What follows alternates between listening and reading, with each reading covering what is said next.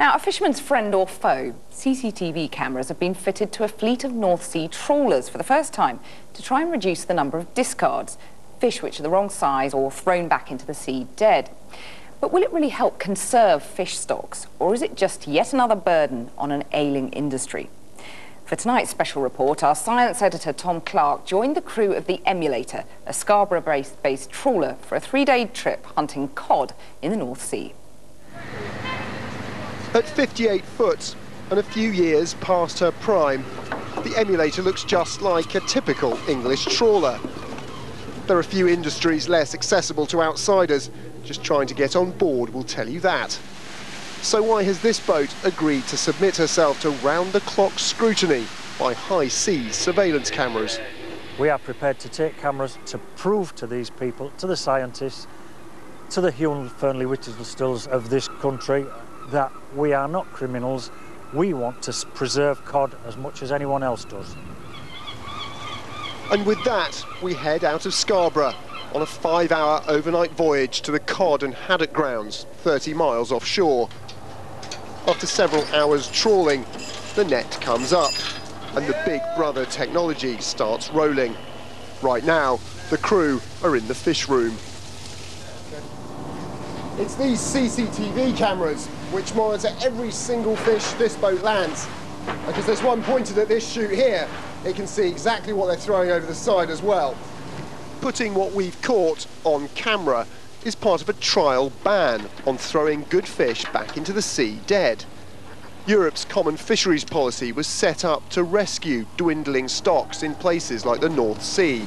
But for decades, its rules have forced fishermen to discard fish that are too small or for which they have no allowance or quota to catch.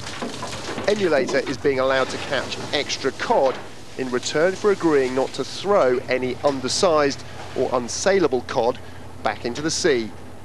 You can watch it going into the baskets, you can see them throwing it through the air into the washer and things like that.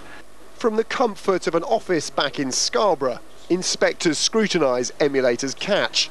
The same goes for 11 other trawlers in the trial. I've worked in fisheries for 15 years monitoring discards, and this is the first opportunity we've had to actually encourage fishermen to be responsible and proactive about changing their own activities while they're at sea, reducing discards in a proactive way. And it's made an impact. The average European trawler discards 38% of the cod it catches. Boats in the trial throw away less than 1%. They don't get extra money for the undersized fish they're forced to land, so there's an added incentive to avoid catching smaller fish. Very different from the old days. I didn't know any better. I was fishing haddock, whiting, I was fishing cod, and I was probably discarding 600% of what I was keeping sometimes. Certainly 200% and 300%. Immature fish, small fish. Our boats don't see that anymore. But fishermen argue discarding fish is a symptom of a Europe-wide one-size-fits-all policy. By next year, fisheries ministers, including our own, have promised reform.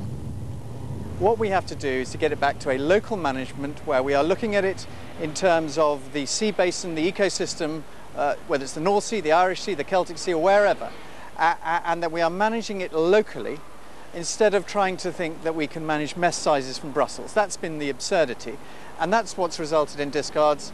And we're at last, for the first time in 30 years, we're seeing a change of direction.